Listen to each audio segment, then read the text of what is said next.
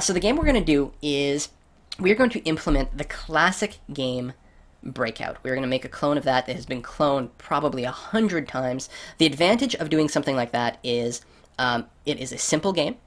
It is a well-established problem space. And the thing is, if this is your first game, pick something extraordinarily simple, and ideally pick something that already exists and just clone it. Because the problem is, chances are something you think is simple won't be, and also it won't necessarily be a well-defined problem. You'll have an idea in your head about the way it's supposed to work, but then once you start to implement it, you're actually going to be a little bit unsure about certain facets of it. So for your first game, the best thing to do is to clone something that's already there, because you know exactly how it's supposed to work, because you have a reference copy.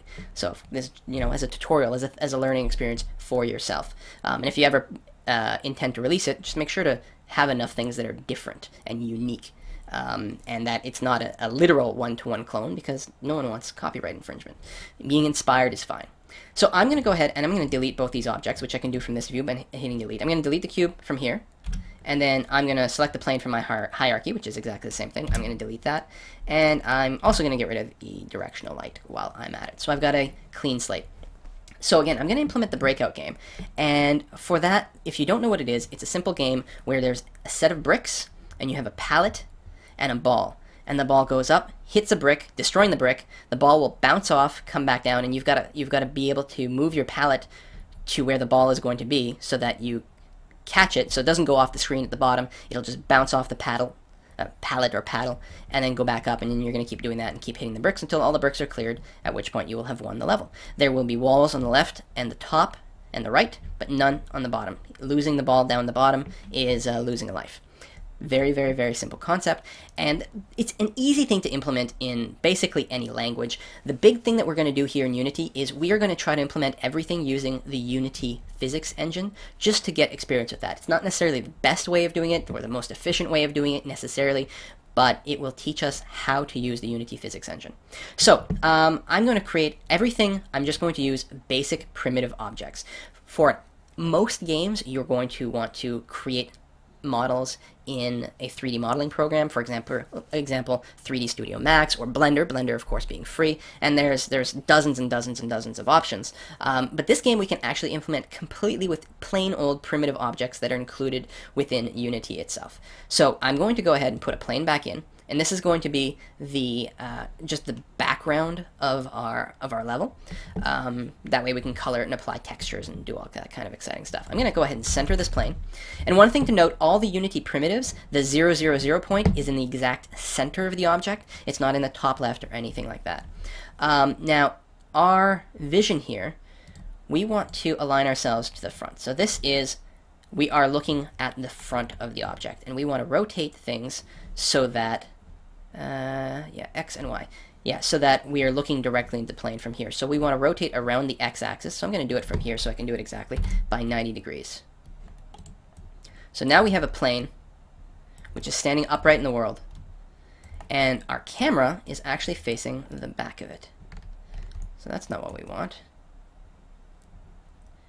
So I'm going to, we got a couple of options. I can either move the camera to the other side, but that would mean giving the camera rotation. And alright, I'm going to accept that the 0, 0, 0 rotation is where we want, so I'm actually going to flip it at this point another 100, well, I suppose I could just go negative 90. There we are. So now the plane, notice that the plane is one-sided. Right, one side, you can see the mesh, one side is the other. If you've never worked in 3D, this is very, very common. Triangles generally just are rendered on one side for a variety of optimization reasons. You can often turn on double-sided materials, but usually that's a sign that something's kind of gone wrong. So if you ever have a mesh and you can't see it, it's probably because it's the wrong way around.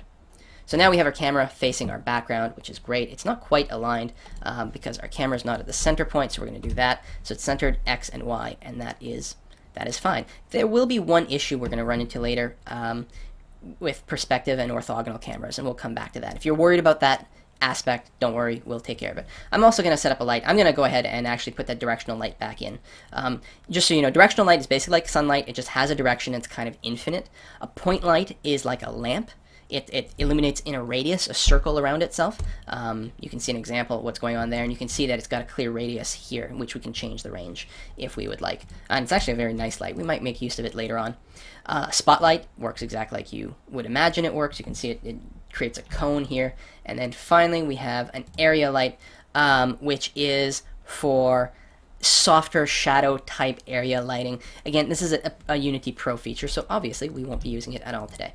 I'm actually, you know what, I was going to use a directional light. I'm going to go ahead and use a point light because it might be slightly more appealing. I mean, I'm going to center it, and yeah, you can see here, if we were to set it to 0, it'd be right on the plane, and it wouldn't quite work out. We want to pull it back from the plane towards the camera, which actually means a negative on the z-axis.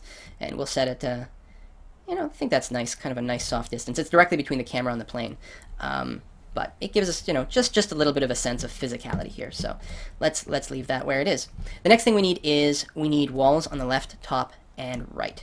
And we're going to use a cube for that. Well, we're going to use 3 cubes.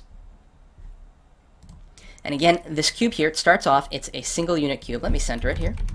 It's a single unit cube. And the 0 point is in the exact middle of the cube, which is why it's kind of sticking out back there. And we're going to reach our first time when we have to ponder exactly how big should these objects be. It's a really, really good question. And for this, I'm going to say that my bricks are going to be slightly longer than they are tall, but that their height and sort of thickness are going to be about the same. And I'm just going to make the width of it 2. So I'm going to double the X scale and say that that's going to be the size of my bricks.